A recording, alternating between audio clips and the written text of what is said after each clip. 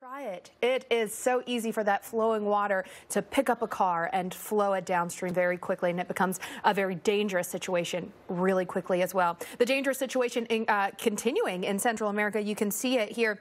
This is actually a satellite recap of Eta, and I want you to take a look at this. Look at how many hours Eta set offshore here before actually making landfall. All of that tropical moisture just continued and continued to pump into Nicaragua, into Honduras, as it just sat there. So you can see why the rainfall totals were really able to add up, and then put on top of that the fact that it was a Category 4, the absolutely destructive winds, and you just have a recipe for disaster. This is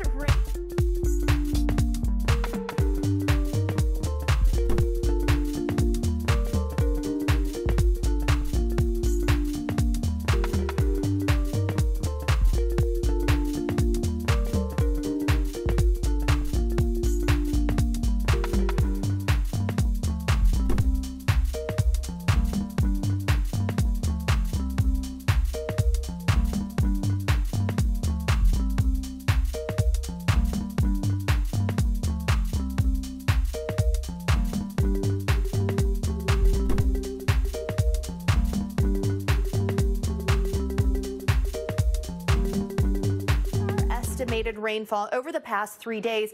Take a very close look here at the northern coast of Honduras. This is a mountain range that's oriented really east to west, and you can see the location of Eta at this point. So we're getting that circulation around the center of low pressure. We've got northerly winds coming north to south across that east to west facing mountain, and you're talking about feet of rain here. When you have that enhancement from the topography, it makes it very easy to squeeze all that rain out of the storms. So right now, Eta still a depression, winds at 30 miles per hour, really not moving very much.